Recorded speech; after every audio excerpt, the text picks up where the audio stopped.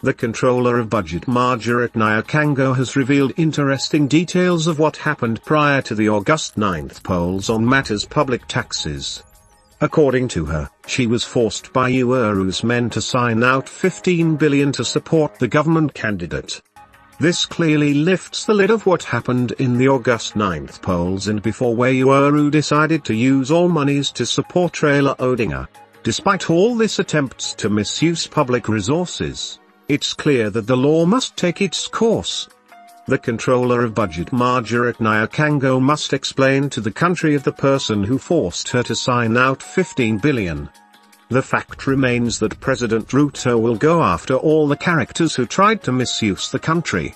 It's clear that persons who stole billions from public coffers prior to the August 9th polls must be forced to face the law.